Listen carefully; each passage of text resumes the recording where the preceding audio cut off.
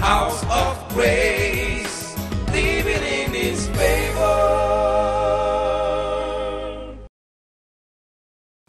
That your words that are timeless will cause such an impact in our lives that there'll be a transformation even as there is a renewal of our minds.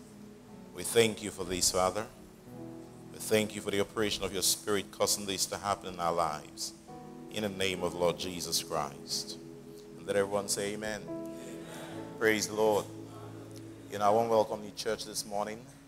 I want you to know that God is here to do you good. Amen. He's here to help you, to lift you, and so that you can operate in outstanding levels of health, victory, promotion, whatever. It's up to you in this year.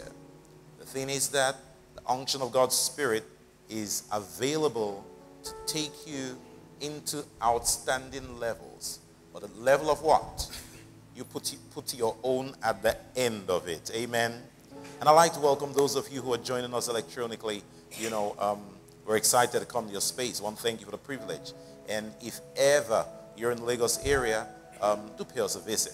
We'll make it our utmost best to make you feel welcome. You see, because gathered right now in this room are some of the best people you'll ever meet in your life. Amen.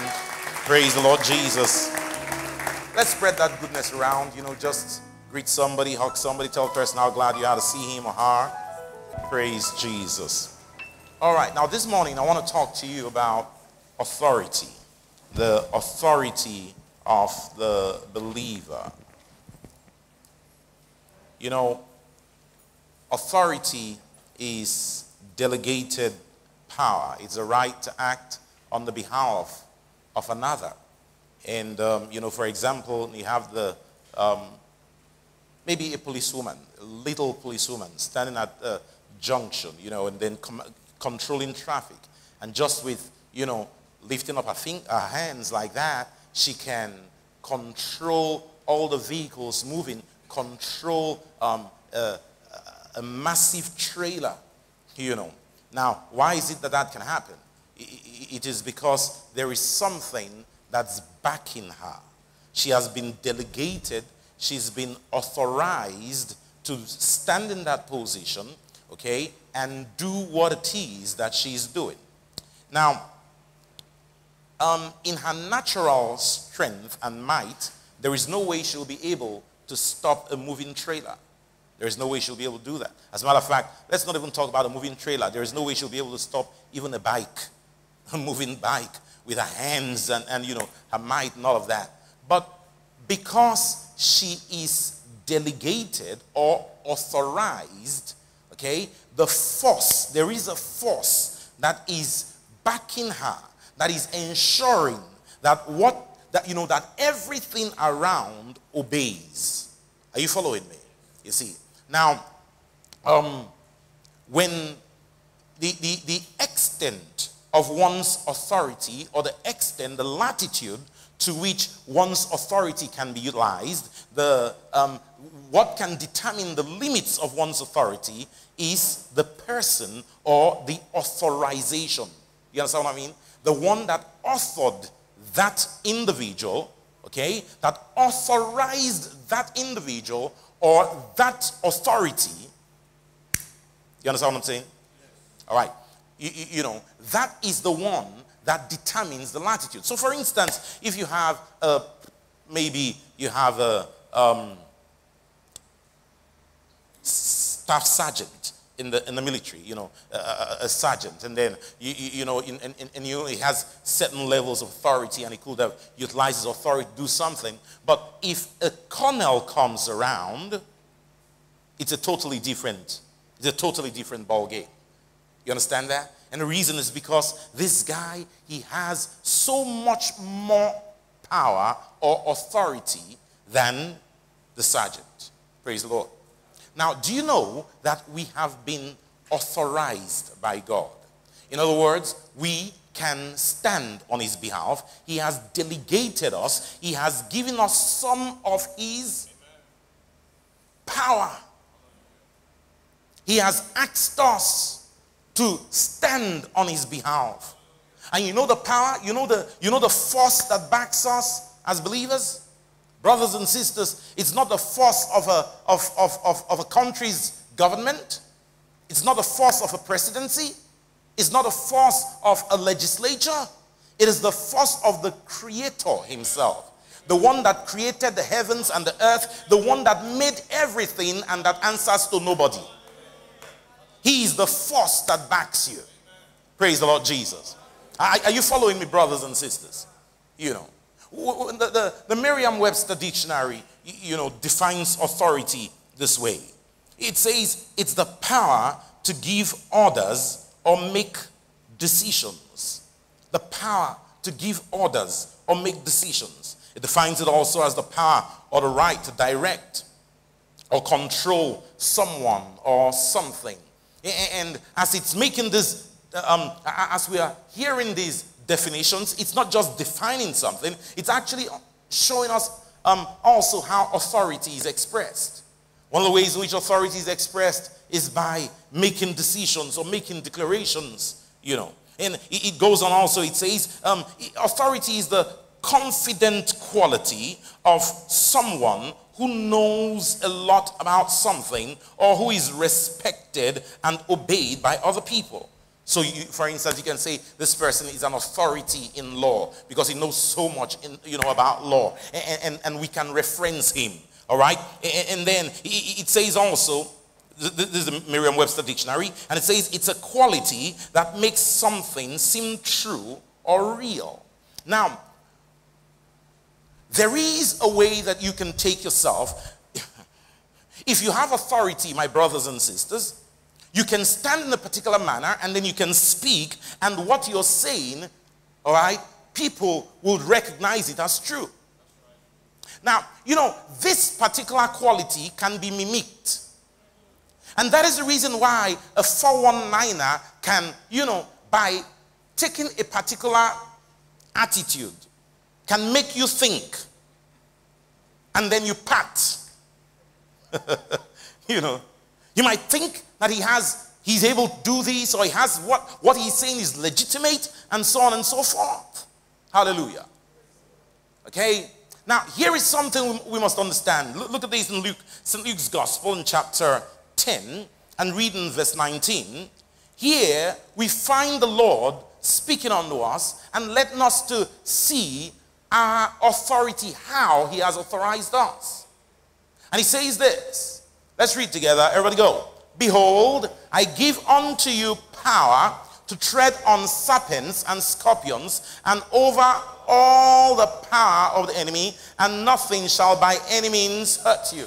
Now, when he says, I give unto you power, he's not just talking about giving unto you might. He's not talking about giving you muscles, and so that you can push the devil away. He's not talking about, giving unto you some explosive, devices. No, he's talking about authorizing you. He says, I give unto you authority. The Greek word utilized as the word exousia, which means authority, which is better translated authority. Praise the Lord Jesus. So he says, I give unto you authority. In other words, you can act like me, or you can act on my behalf. I give unto you power over not majority, not a lot, not a good number. How much of the power of the enemy? I can't hear you. How much of the power of the enemy? All the power of the enemy. So let me find out. Does this include generational cursing power? Talk to me. Does this include Mami water power? Sometimes people say, this is Mami water. Does it include spirit husband power? Spirit wife power? Does this include, listen, he says how much power? How much power? Does this include pressing power? Somebody says, I was sleeping in the night and then they were pressing me. Does this include pressing power? He says, I give unto you what? Power over. If I have power over you, you know the implication of that? It means that you dare not operate or you dare not come around me. Now, but you see, the interesting thing about authority is this. Authority operates by knowledge. If you don't know your authority, number one, you'd not make use of it. And then secondly, it may not be honored by anyone. Authority operates by knowledge. Knowledge is the currency of the Spirit. It's a currency of the Spirit. When you have it, all right, demons know. That's why you'd know the truth, and the truth would make you free. Demons know. Why is it that it is you that God know the truth, and then the demons that held you in bondage and all of that, automatically you knew, and then they let you go. Why? It's because knowledge is a currency of the Spirit. It's a currency of the Spirit. Knowledge is not just a passive thing. Say, I know this. Knowledge causes you to operate, causes you to act in particular manners. Are you following me, brothers and sisters? The 7 sons of Sceva? The Bible tells us that these guys, they came and maybe they had heard these words. Maybe they had read this passage. I give unto you power over all the power of the enemy, and nothing shall by any means hurt you. And then they decided, seeing this guy who was demonized, they went after him, and then they said, now in the name of Jesus. Brothers and sisters, they used J-E-S-U-S, Jesus.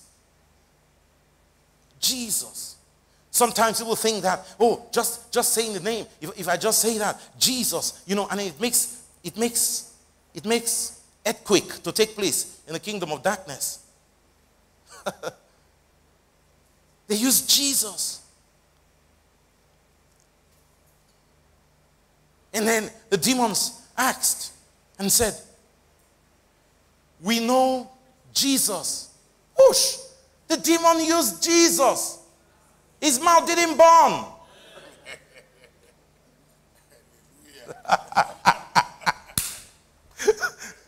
He said, we know Paul, but who are you? Who are you? Truth, brothers and sisters, is that they know when you know.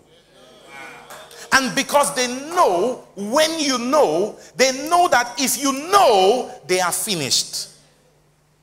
You know that? God is not bothered about capacity of the enemy. He's bothered about the paucity of your knowledge. How much knowledge do you have? What do you know? So you find him utilizing all of his effort in trying to make you know. And you shall know the truth, and the truth shall make you free. You see, that's everything that he's doing. And he keeps teaching, and he keeps teaching. You find Paul, and then Paul is praying. And Paul's prayer is not, for God to give to you. His prayer is for you to know. That he'll give you, that he'll grant unto you, the spirit of wisdom and revelation, knowledge of him, that you may know. Not that you may be equipped, but that you may know. Hallelujah. It's important to know. And this is the reason why, is the reason why the devil puts a lot of, he castigates knowledge. And he will say such things as, and then we hear it. Ignorant people say things like this. You see, all they do is talk. Let's see some action. Demons don't respect action.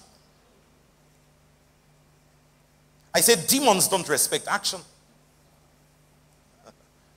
It is knowledge that makes you free. What you know. So knowledge is a currency of the Spirit. Knowledge is vital for use of authority. Amen. Now, secondly, here are 4 key things. Okay. Number 1, I said authority is utilized by. All right. Now, number 2, and so you can write this down. Now, the power backing the authority goes to work when the authority is used. If you don't make use of it, the power will not work. And so if the policewoman stands at that junction, or maybe even a policeman, very muscular and everything, stands at that junction and he just stays there. And vehicles are moving and he wishes for them to turn around and all of that. What's going to happen? Nothing. Nobody will obey him. Nothing's going to happen. Is that not true? Yeah. If you don't make use of it, the power backing you will not go to work. Thirdly, to use authority effectively, you also must be under authority. If you're not under authority, then you can't utilize it effectively. Okay? We'll talk about that more as we go ahead. And number 4, once the author has authorized, the author no longer is present. Or doesn't have to be present. Once power has been delegated, the one who delegated does not have to be present anymore. As a matter of fact, if he's present doing anything, he doesn't have to do that thing which he has delegated. If he's there doing anything, he will be violating, or better still, he will be minimizing, okay, the authority that he has given. He'll be minimizing it. Once authority is delegated, the one who has delegated the authority no longer operates. It's the reason why God doesn't operate in the earth anymore. The moment he made man and he said, and let them have dominion, God was taken out of the equation of the earth. All right? I used to wonder, and, but why did God not just come and slap the devil, when he was trying to harass man and all of that? And then I realized he could not do it. Why couldn't he do it? Because he no longer had the authority there. He no longer had the authority there. Once man had the authority. So we find God. We find God. Who made the animals? God made them, right? And then the Bible says God made the animals that he made, he brought them to the man whom he made, but whom he had now authorized. And then to find out what the man will call them. Why? Because God said, let them have. And whatever they called it became their name. And God didn't say, you made a mistake. That thing that you called dog, the thing, were you trying to spell my name backwards or what? Why dog? Why did you not call it Ekita? How's the Benin name? Anyway, so, come on, are you following me, brothers and sisters? All right? God didn't say, you made a mistake. The Bible says, whatever he called them. Whatever. God respected it. See, if you're going to operate effectively, all right, you would have to operate within the ambits of what God says. The word of God is his authority. The Bible says that God regards his word more than his personality. And so God, he says, God he much more has highly exalted his word more than his name. And God will submit to what he has said. He says that which has gone out of my mouth, I will not alter or break it. But a lot of us, because we are people who know what it is to tell somebody this and then go back and then take it away from the person, we don't seem to understand that God is highly principled. What he has said, he's going to stay by it. Hallelujah. And if you want to be effective in life, you'd have to learn what it is that he has said and let what he has said control your life. Praise the name of Jesus. Now, this fourth key thing about authority is what derails a lot of people, in life. Because they said that once the author has authorized, the author no longer goes to do it. Some of us are working. Some of us are, we're in places. All right? We work in particular places. If you work, can I see hands? Whether you're working for yourself or you are working for someone, any work. All right. Because there are some people whose hands are down, and I want to effect a scripture on you. The Bible says those that don't work should not eat. So this morning, all those of you that don't work, we bind your mouth. Hallelujah. All right. So here, where you're working, all right? So for instance, okay, you're working in the bank, right? So let me see. So what do you do in the bank? You're in charge of business development. All right. So who authorized you? Who's the person? Your MD. Okay. Does your MD come sit down in your office? It doesn't. That's strange. Okay. So as head of business development, what is it that you do? What are you just to solve? What? Okay, so maybe I'm a customer with you, and all of that, and I have certain issues I need to solve, and I look at you, I don't like you. So I decide to go to your MD, and I say, listen, there's this problem I have, and all of that, so what is going to happen? So I went to the MD and told him, listen, I have this problem, and what's he going to do? He'll send me back to you. Is the MD that wicked? He will not do it. Why? He will send me back. The guy is a wicked guy, man. I came, spent time, came to him, and I explained all my problems. He won't do anything. He tell me to go back. Why? He has authorized you. Now, here is the thing. Why do you think that God, who's much more principled than an MD, will now act differently? When God has given the authority, we expect that God will still go ahead and do the things for us. Behold, I give unto you power over all the power of the enemy, and nothing shall by any means hurt you. And when the pressure of the enemy comes, we call, oh God, oh! The pressure, oh,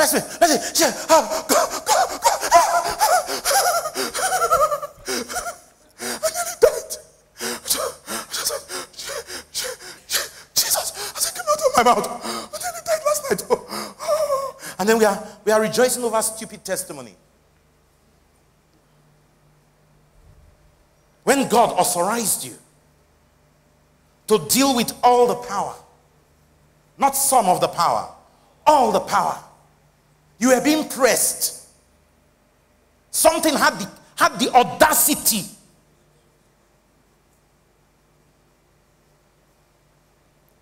Say, Pastor, if I had the authority, will the thing press me?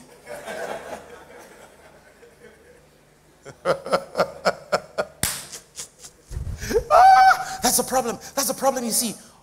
Where knowledge is not operational, authority is not utilized, the power backing it doesn't go to work.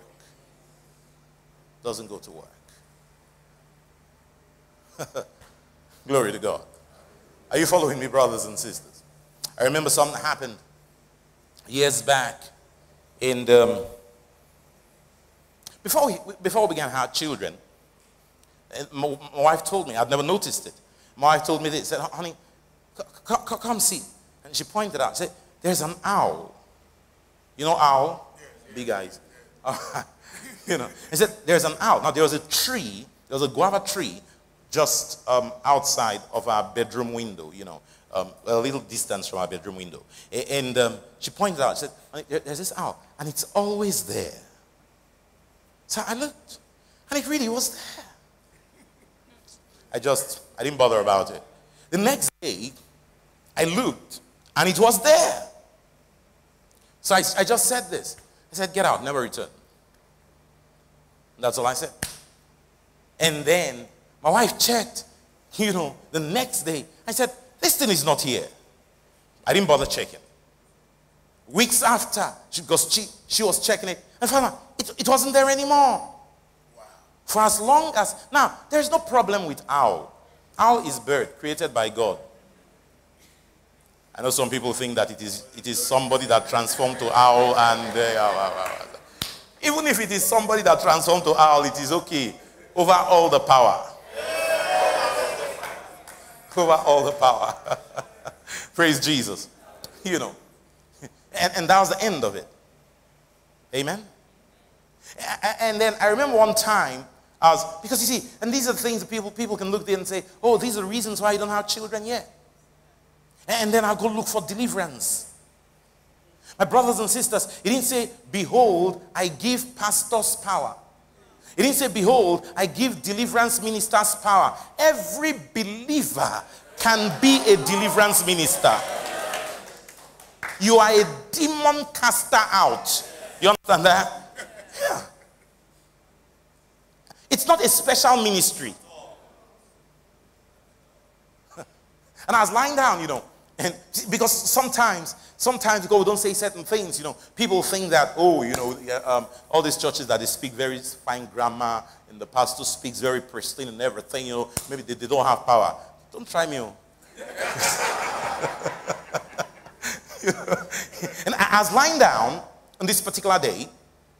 It was night, but I noticed while lying down on the bed, I noticed that somebody walked into the room. Okay? I was sleeping. Then I was awake. And I noticed somebody walked into the room. Now, the person did not walk into the room opening the door. No. He just walked in. Just walked in. I noticed him coming in. So I was lying down like that, and he came in from this way, and I noticed him coming in. And then he circled the bed, went around like that, and I was lying there, and I was watching him. And then came over, and then went to the head of the bed. Now, the bed was directly against the wall. But this guy was standing there. You understand? So, I mean, to the spiritual thing. And although I was just looking, you know, and I seen him. And I said this. I just said, because by the time he got there, what are you doing here? I didn't ask him, what are you doing here? I was just thinking that in mind. And I just said this. I said, get out. That's all I said. I said, get out. Now, when I said that, just like that, this thing, it was not as if somebody poured water on it. It was like, have you seen rat that water was poured on? It was exactly like that. And it just ran away. Now, when I said get out, as simple as that, you know, then my wife woke up. Now, all the while I was lying there, I didn't see my wife, you know, you see. But then she woke up, and then I woke up also, because as I said, get out, it was that simple, but it was strong. It was actually a shout. It is that shout that woke my wife up. What I just said, I didn't shout. I just said, get out. That's what I said. Praise Jesus. And that demon went away, ran away. Hallelujah. Hallelujah. You must understand what God has given to you. You must stop thinking that God is going to come now and operate for you. You have authority. I said the power of God is given to you. God's capacity, God's power has been given to you to operate with. If you don't operate with it, my brothers and sisters, you will not experience the help of God. You may suffer hurt. He said, and nothing shall by any means hurt you. Nothing shall by any means. In other words, it cannot pass anywhere. If it comes from up, it can't pass. From down, it can't pass. From the boss, it can't pass. From your enemy, it can't pass. From your friend, it can't pass. From your family, by any means. By your mistake, self, it can't pass. Hallelujah. Somebody says, it is because I did not pray. That is why the devils had the power to enter. I said, by any means. By any means. By your lack of prayer, it can't even pass. But when we don't realize that, we abdicate our roles. It's important to understand. Say, I'm authorized. Hallelujah. Say, I have the authority of the Lord. Look at this. Look at this. Because we think a lot of times that, oh yeah, maybe maybe, let God come to, when you think God is going to come and do the thing for you, my brothers and sisters, you'll be like that individual who is going, you'll be like me, who went to the MD. And say, MD, please, you are the Oga, bata, bata. And he said to me to go and meet. I said, you don't understand. My situation is a serious one. He will keep trying to convince me to go. Is that not true? Yeah. And God keeps trying to tell you, you can handle it. There is no temptation taking you, but such as is common to man. God is faithful. He will not allow you to be tempted beyond what you can bear. You can handle this thing. See what you are bigger than. I mean, that's the Lord telling you. See what you are bigger than. You are bigger than this pressing. You are bigger than this spirit husbandism. I say you are bigger than this thing. Look at this, Matthew. The Lord Jesus says this. Matthew, in reading in chapter, the Lord said the same thing to Peter in Matthew in the 16th chapter and the 18th verse, and then said the same thing in the 19th verse, and then also in the 18th chapter and the 18th verse. So I like us to read the 18th verse, okay, of Matthew 18. And it says, verily I say unto you, whatsoever you shall bind on earth shall be bound in heaven, and whatsoever you shall loose on earth shall be loosed in heaven. I want us to read in a different translation and see, okay? And let's take a look at it in the, which translation? Let's take a look at it, the Message translation. The Message translation. All right. Take this most seriously. A yes on earth is yes in heaven. Are you ready to say yes on earth? A no on earth is no in heaven. What you say to one another is eternal, and I mean it. Glory to God. You know, a yes on earth. If you let's see, let's have another translation. One of the translations says, what you allow on the earth is what is allowed in heaven.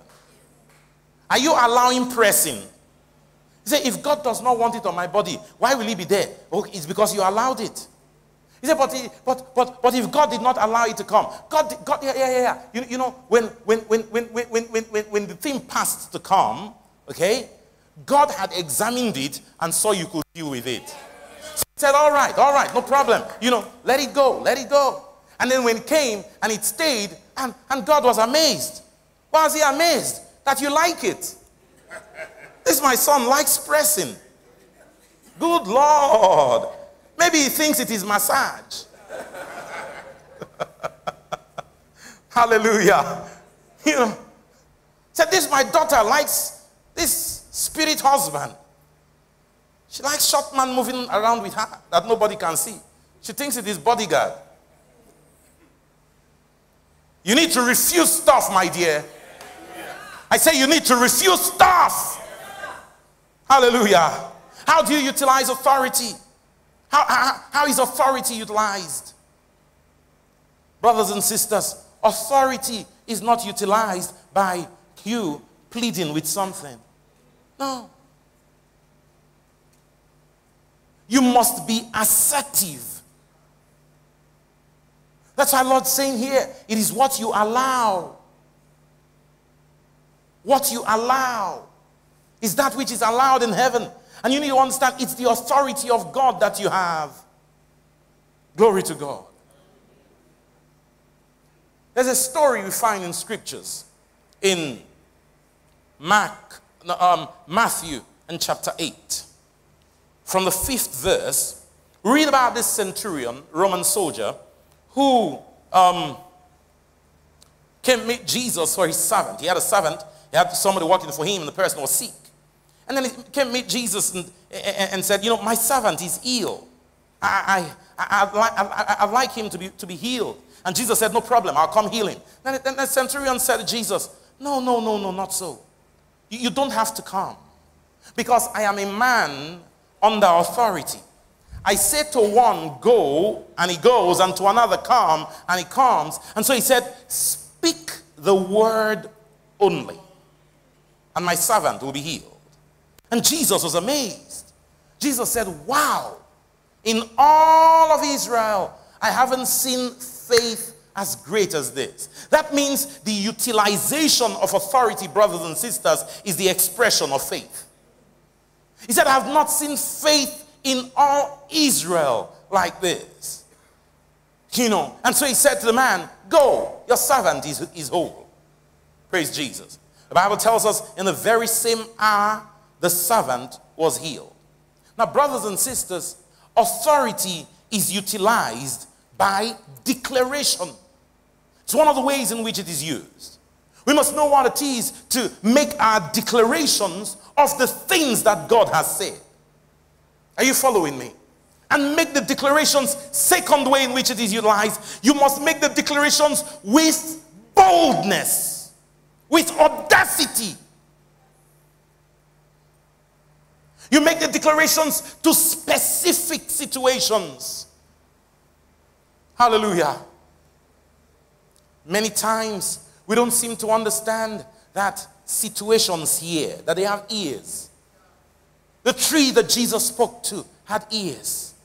I want you to understand that cancer has ears.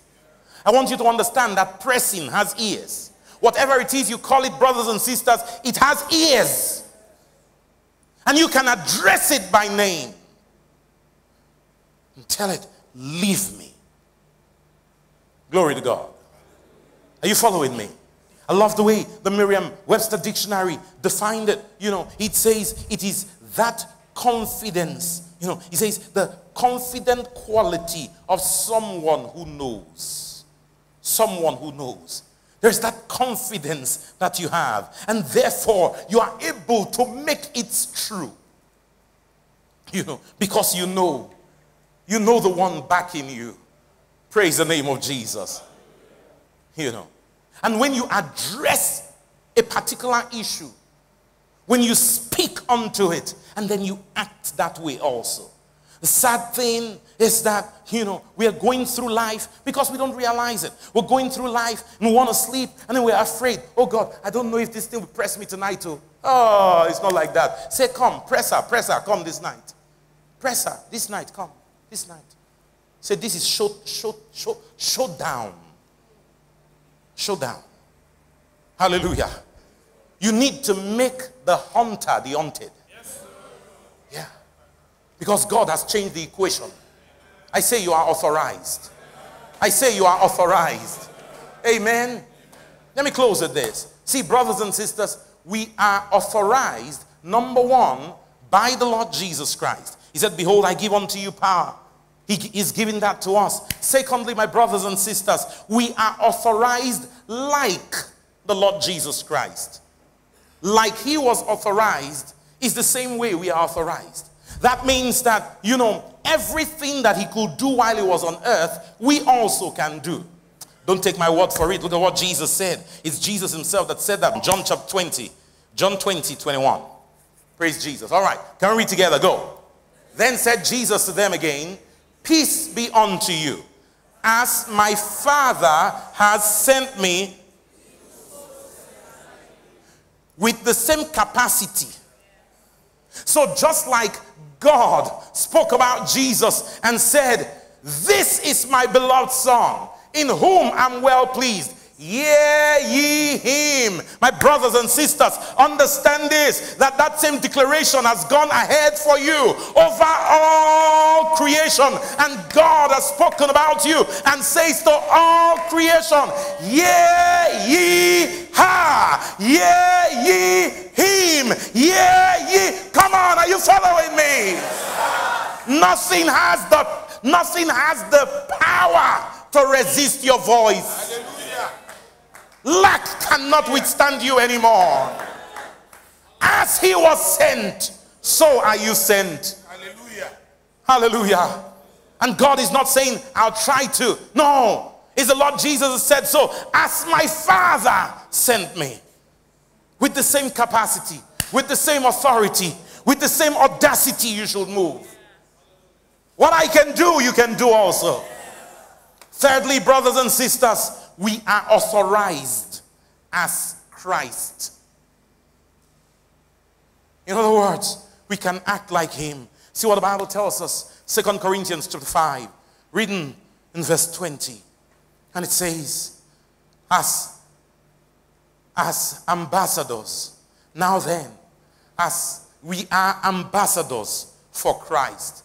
as though God did beseech you by us, we beseech you in the stead of Christ, be ye reconciled to God. We can take his place now. What he wants to do, do it now. Whatever the master will do, do it now. You have the authority for it. You are his ambassador. You represent him. Hallelujah. You can step into your family. If there's an individual that's sick and hurting, that's in trouble, you can step in there and say, today it ends. It ends today in the name of Jesus Christ. Are you following me? Glory to God. Look at Matthew chapter 10 and verse 1. Jesus speaking. Matthew 10:1. I just feel like I show this to you. And it says, and when he had called unto him his 12 disciples, he gave them power against unclean spirits to cast them out. That's what we do with them. We don't discuss with them. To cast them out. We don't find information from them. So what are you doing in this place? Who sent you? What did the mother say? What did he... I can't understand that. How can you think that the devil will give you information to use in life? Don't you know the moment you begin to utilize his information, you are under his rule? Don't you know that you are a servant to whomsoever you yield yourself servants to obey? What are you doing there? And some of us, foolishly, we really say, he said that it was the mother. The mother was the one that put it. Oh, no, it's the grandfather. The grandfather was the one that took the hand. Nonsense. Foolishness should be legislated as a crime. What do you think? We need to send that proposal to the Senate. All right, so put it back up. And so he says, power to cast them out and to heal all manner of sickness and all manner of disease. Let's jump on to verse 8. Verse 8. Oh, praise the name of Jesus. And the Lord says this. Now, because you have this, verse 8, and it says, heal the sick. Who's going to heal the sick? Do you notice it didn't say, tell me to heal the sick? Do you notice that? Come on, do you notice that? You can step on somebody and say, I can heal you. If you know what you have, you not say, God will heal you through me. No, I will heal you. I will heal you. I will heal you. If I touch you, you will not die again. Yes. Praise Jesus. Heal the sick. Cleanse the lepers. Raise the dead. Cast out devils. Freely you have received. Freely give. Freely. Freely. Go use this freely. Amen. Get into life now and use the authority God has given to you. Don't expect God to do what he has told you to do. You go in now and do it. I say you go in now and do it. You go in now and do it. Do it. Do it. Live with the consciousness. Say, no power outside of hell can affect me. Nothing can destroy my life. I am indestructible. I am authorized by God. Nothing shall by any means hurt me. Nothing can hurt me in life. I say nothing can hurt me in life. I say nothing can hurt me in life. I say nothing can hurt me in life. I say cancer cannot hurt me. I say diabetes cannot hurt me. I say armed robbers cannot hurt me. I say stray bullets cannot hurt me. I said this is my year of outstanding levels. Outstanding levels of authority. Outstanding levels of victory. Outstanding levels of promotion, of prosperity. It is your year. It is your year. Rise to your feet. Nothing shall by any means hurt you. Lift your hands up towards heaven and say, Father, I'm grateful to you. Nothing, absolutely nothing can hurt me because I am authorized by you. In the name of Jesus, I operate like you. As you sent me, that is how you were sent. Master Jesus, I am not inadequate. What you have, I have. Because of that, what you could do, I can do. In this life, I refuse to be limited. I am unlimitable. In the name of Jesus, this is the me that you have made. I live with my authority, the authority you have given to me. in Jesus' name.